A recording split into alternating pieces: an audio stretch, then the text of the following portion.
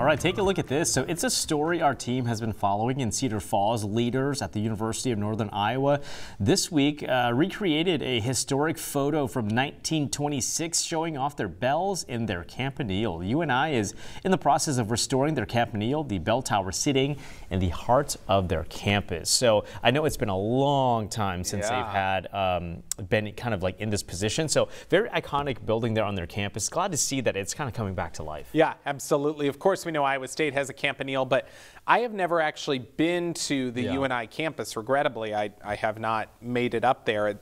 And that's something I want to do. I want to go see this because I think it's great that they're going to bring back this piece of history. Yeah, and it's cool to see the school really efforting that and really taking the time to do it the right way.